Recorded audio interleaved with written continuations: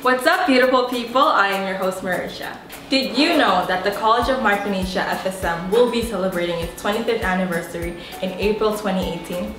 Starting this month, we are going to be releasing commemorative videos where we feature COM-FSM alumni, students, friends of the college, and a whole lot more. We're kicking off this month with one of the college's very proud alumni, Yolanda Joab Mori. Yolanda graduated COM-FSM in 2010 as the president of the Phi Theta Kappa International Honor Society. She now works at the International Organization for Migration as a disaster planner. She has been very active as an advocate of climate change.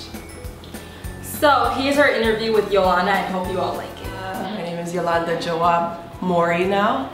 I'm from Awak, Pohnpei. I majored in liberal arts when I was here at COM. I graduated in 2010. I've been a senior assistant with the International Organization for Migration since 2011. I help run the Climate Change Adaptation, Disaster Risk Reduction and Education program. It's a mouthful, so we call it CODRE for short.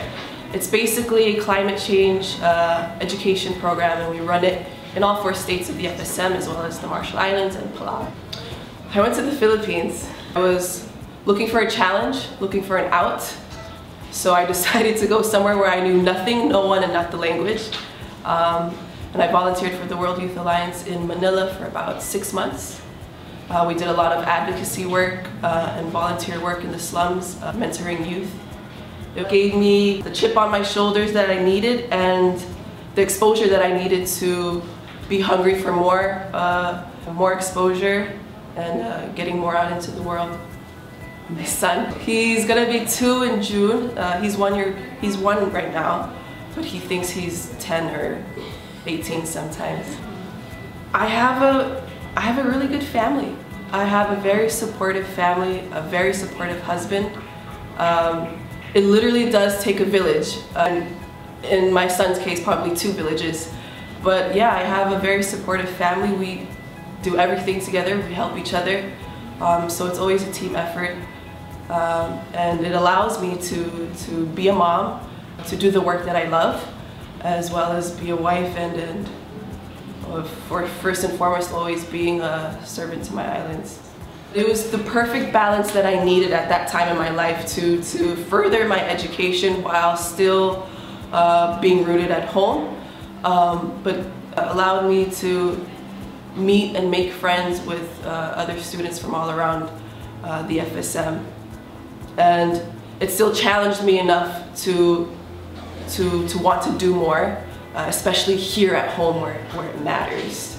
So that kind of kept that sense of nationalism and country pride for me very strong, to the point that, yeah, I left after, but I always knew I was going to come back. Student success, it's about giving back. It's about seeing the ripple effect that happens through the students and all the ramifications that happens when a student is empowered, and the lengths and bounds that they can go through afterwards when they leave, bring it back. I think everything starts at home. COM is home, and it starts with the student, but it goes out further, and when we bring it back, that's all that matters. Congratulations and happy anniversary.